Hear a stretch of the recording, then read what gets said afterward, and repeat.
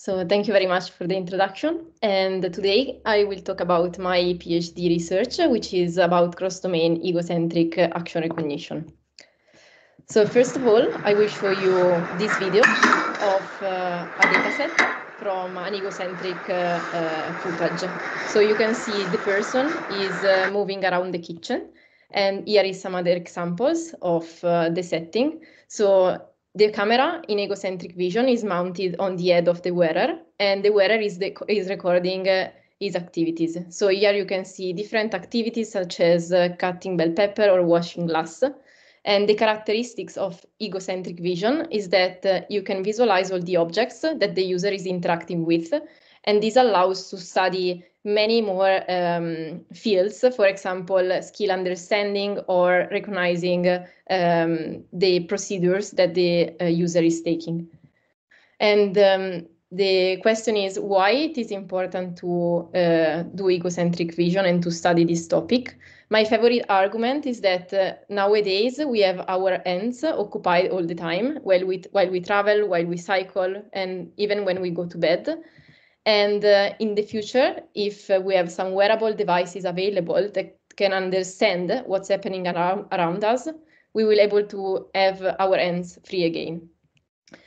And if you want to be even more convinced that this is an interesting topic, you can check out our survey on egocentric vision, where we show different use cases in which smart glasses will be available in the future. For example, here is an example of a policeman that is using wearable devices to navigate through a map. And there is a problem in egocentric vision and in videos in general, which is called environmental shift. So here you can see the same action performed in different environments. The action is cutting, but the environment is so difficult that for the network, it is very hard to understand what is happening in one environment if it has been trained on a different one. And this is called domain shift. So we have a source distribution, which is the one we are training on, and we have a target distribution, which is the one we are testing on. And the model struggles in recognizing the same action across different domains. There are different types of domain shift. We also have the viewpoint shift, so video captured from a third-person point of view and videos captured from an egocentric point of view. Or we can also have an actor shift. So here is the same action, but performed from different actors. And this might introduce some problematics when training neural networks. And today I will focus on this problem, the domain shift problem, and I will present two works that I did during my PhD. The first one explores generalization across scenarios and locations, and the second one introduces a new modality for studying the problem of cross-domain action recognition. So you can all recognize what's happening here. So in these three videos, the person is doing the same action, which is cutting. And in the first case, it is a chef cutting a carrot with a knife. In the second case, it is a mechanic cutting metal with an angle pliers. And in the third case, it is a construction worker cutting metal with an angle grinder. So the instruments used to perform the actions are very different, and this can be the case also when cutting paper with scissors or pruning herbs with shears. We can even cut with our hands. And the diversity on the instruments used and on the scenario in which the activities happen represent a new kind of domain shift, which in this case we call scenario shift, and that has been never studied before. There is also another domain shift, which is the geographical location shift. So here you can see the same action performed in different geographical locations. You can see someone cutting in Italy, someone cutting in Africa, and someone cutting in India. And because of the geographical diversity, there is a domain shift, which is called location shift, that impacts on the way the actions are performed. And in this work, we want to introduce a new dataset to perform action recognition generalization over scenarios and location.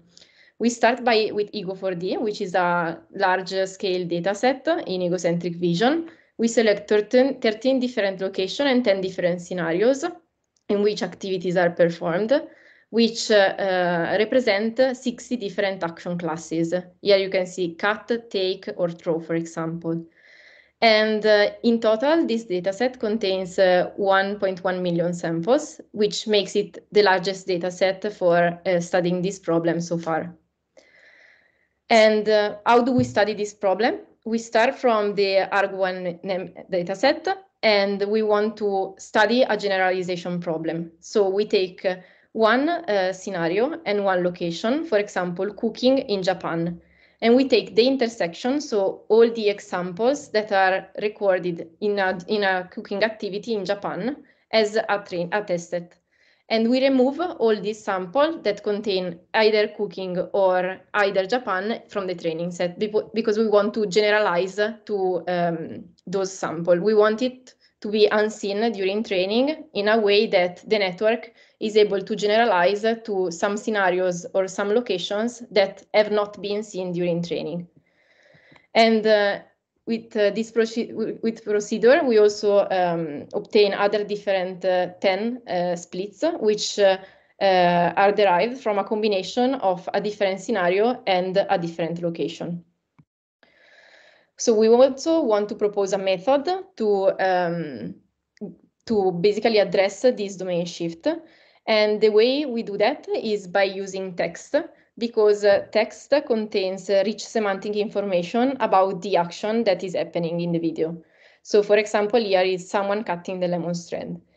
And instead of using the video itself, we use a reconstruction that is being aligned to the text narration. This is because we can represent each video as a combination of actions or videos from different scenarios or different locations. For example, here you can see the original video of someone cutting the lemon strand that can be represented or can find some similarities from other videos of someone picking a lemon from a tray where the fruit is present, or someone chopping the fruit with a knife where also the same signal is present, or other videos from different scenarios and locations where we can find some shared semantics with the video we're reconstructing. And the architecture is very simple. So we have an input video and the corresponding text narration. And we feed both the video and the text to two different feature extractors, so to obtain some visual features and the textual features. And the visual features, which are the ones on top, are the ones using for action classification. So the goal is to classify the action. And then we have other videos that are in the batch that are from different scenarios or different locations, and we call support set. And for each of them, we extract a query and a key embedding, and we compute basically the dot product between those. So we obtain some weights, and those weights are used to reweight the original video and to obtain a reconstruction of the video itself. And this reconstruction is used to train a video text association loss. So this is a simple contrastive loss which aims to align the visual representation with the textual representation. The objective is to backpropagate this information to the feature extractor in a way that at test time, we only need F, the feature extractor, to learn a representation which is general enough to perform well on different scenarios or different locations. We also introduce a second cross-instance reconstruction. This time, the reconstruction is obtained through a standard cross-product attention. And this second reconstruction, this time, is trained with a simple classifier, which is the same that is used for training. And during test time, we don't need text information. And we just use the visual information and our trained feature extractor to perform our action classification task. Here are different examples that we obtain. So on the top left, you can see the query video. And on the bottom, you can see the top 5 videos which were used for the reconstruction from the support set. And you can see, for example, here is someone dropping the palm frond. And you can see on the bottom, if it works, okay. No. Okay, you can see on the bottom that the videos that we reconstructed come from different scenarios and from different locations, but still contain the same semantics. And the same happens here with someone touching cloth, where we can find reconstructions from different videos, from different locations, and from different scenarios. And for the results, we compared with a baseline, ERM, which is standard training on our training set and testing on our target distribution without adaptation strategies. And we compare with other 6 domain generalization methods and show that our proposed cross-instance reconstruction method achieves better performance than all previous methods. And the paper has been published to a conference last year, and it is available online. So you can also check out the code and download the dataset if you want to use it. And let's go back to our environmental shift. So let's go back on the fact that if we train on one domain, on one environment, and test on another one, this creates some environmental shift. And to assess the how strong is domain shift, we train on a training domain, and we assess the accuracy performance on the same domain, which is seen in blue in this case, which is seen domain, and on a different domain from the one we are training on, which is performance on unseen domains. And you can see there is a strong gap in performance, which is around 15%. And this shows that this problem is very big in the context of egocentric vision. What's interesting is that when we use different modalities, for example, RGB information, we achieve 37% of performance. When we test on optical flow information, which encodes the motion in the scene, we achieve 47%. And what's interesting is when we combine the two, so RGB and optical flow information, performance even decreases with respect to the one obtained with optical flow alone. And this shows that different modalities suffer in different ways from the domain shift. And when we combine them, it seems that one affects the other. And this is because when we look at the different modalities, RGB features focus on appearance information, which is very domain specific, because the color of the kitchen, for example, the color of the wall depends on the environment in which we are performing the activities. While on the other side, when we consider motion information, this purely encodes the motion of the ends performing the action. So we call it a domain agnostic modality because it does not depend on the environment. And this is because it performs very well. But there is a problem. So it is very slow to compute motion information because you need to process all the RGB video in order to obtain this new modality. So in this work, we introduce a new device that can be used in the context of egocentric vision to improve performance across domains. And this is event-based cameras. So basically, event-based cameras acquire the input in the same way we acquire basically visual information around us, which is through light brightness changes. So what does this mean? Standard cameras represent a video as a sequence of images at fixed points in time, and they basically combine this sequence to create the video. But this is not the true way we perform the reality, because the way we perform the reality is through brightness changes. To show you an example, this is a person moving, and as the person is moving, the light reflects on his body in different ways.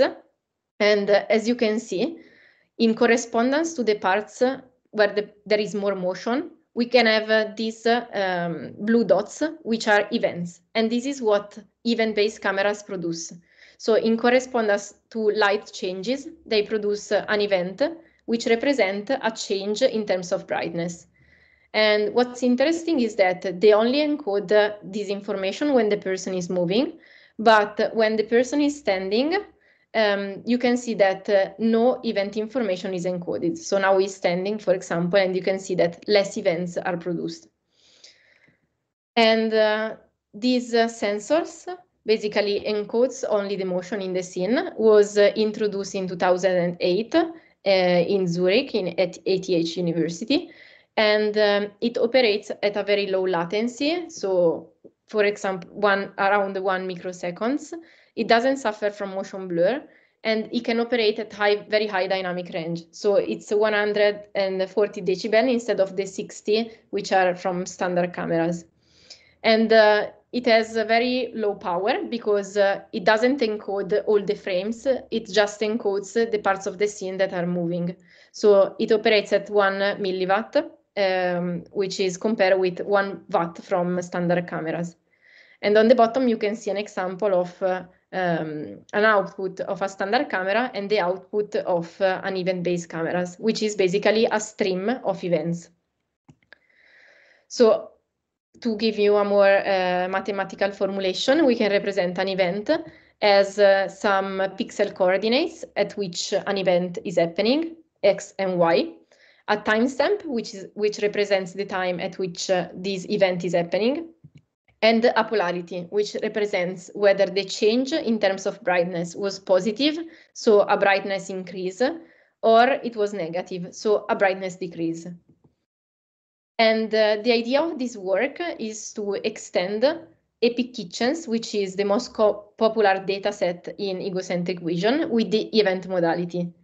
So here on the right, you can see a representation of the event stream. And as you can see, is very similar to representation obtained from optical flow. It encodes motion information. It is available at real time because it is produced directly from the device.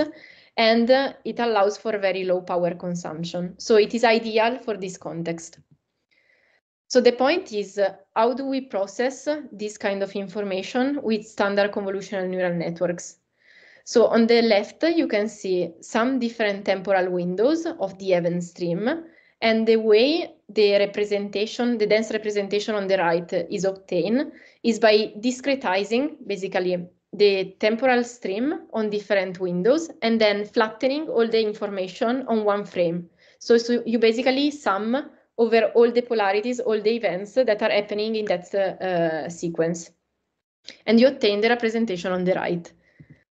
And in this paper, we focus on comparing this representation, so this new modality, with standard RGB information and optical flow information.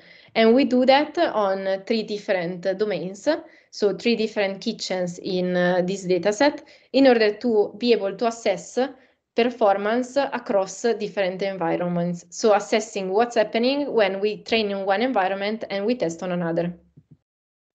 So to tackle this problem, we made an observation, which is RGB information on the channel dimension purely encodes static information about colors and intensities, while event-based data on the channel dimension encode some dynamic aspect. So basically, when we obtain a frame-based representation from each sequence in the event stream, we concatenate all the representation on the channel dimension. And as a consequence, each channel represents a different temporal window inside the video. So we want to use this observation to increase the performance for modeling event-based information. And we want to do a sort of attention between the different channels in order to give more importance to some channels and less importance to others, and in order to focus more on important signals of motion. We do it in 2D by proposing Ego 2D.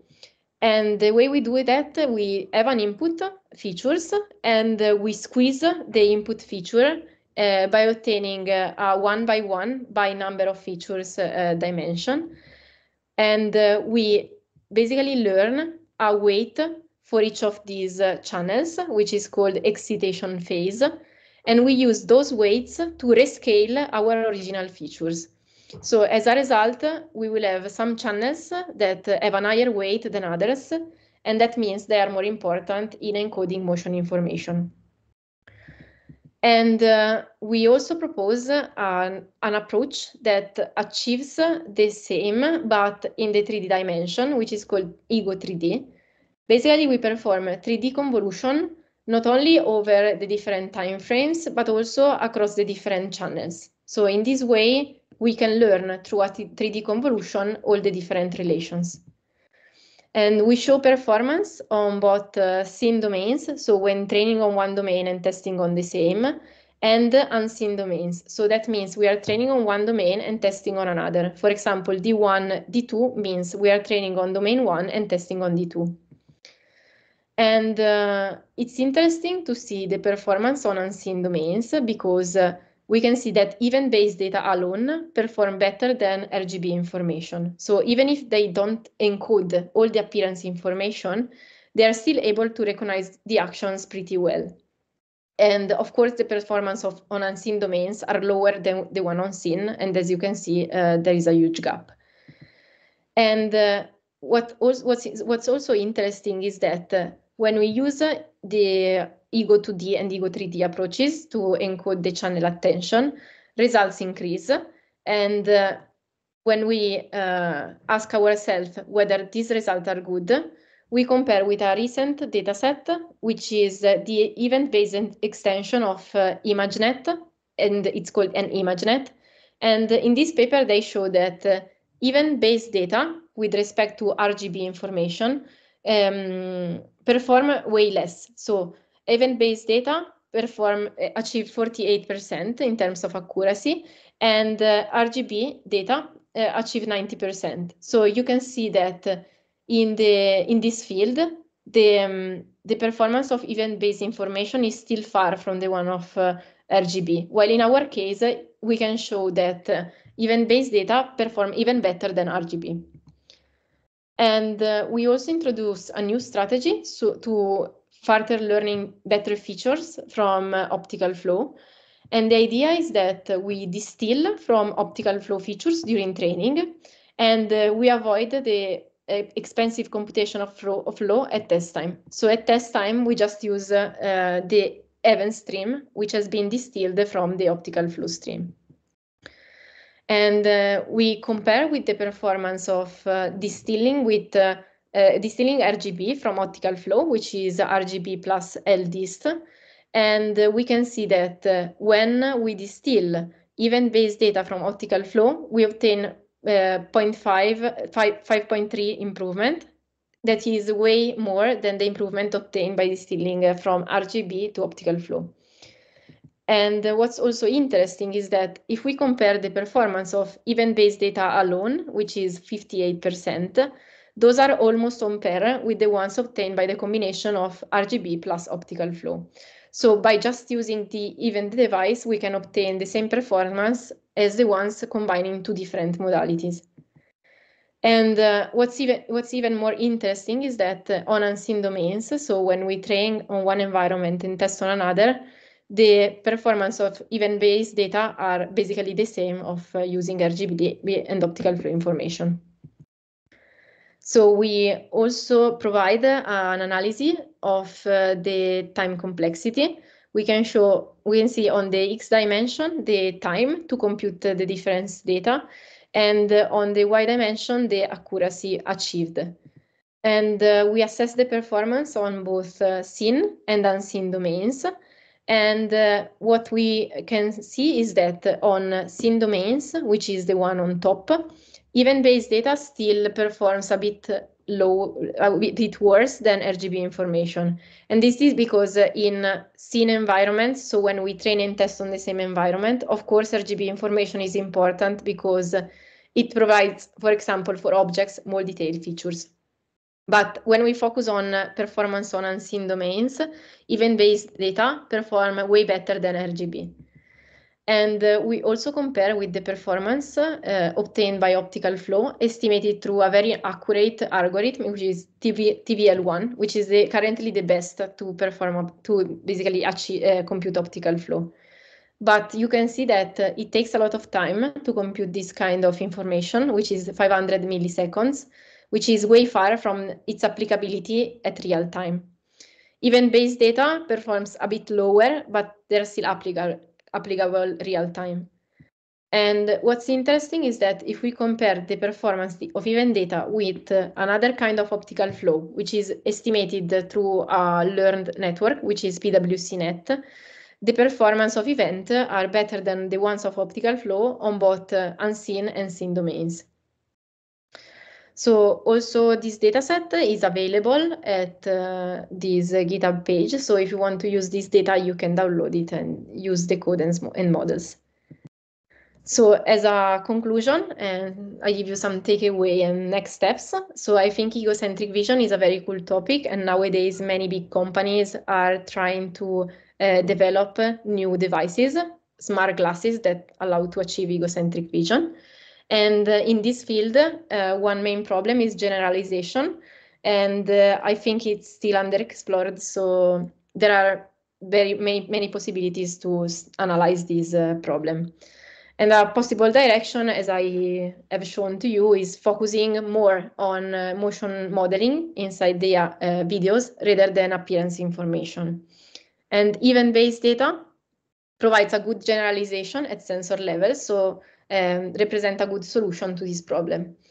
As new directions in egocentric vision, I think it's interesting to combine 2D observation, which are the frames from egocentric videos, with 3D understanding. So here is an example of a new dataset which has been recently released. So you can see the reconstruction of the environment in which the activities are recorded. And on the bottom, you can see the partial observations taken from the camera. So one could match the partial observation obtained from the device with a complete observation of the 3D environment. And I want to thank all my collaborators in Turin and in Politecnico di Milan, which is where I did my master, and from University of Bristol, which I had the chance to collaborate with during my PhD. Thank you very much, and if you have any question, I'll be here to answer.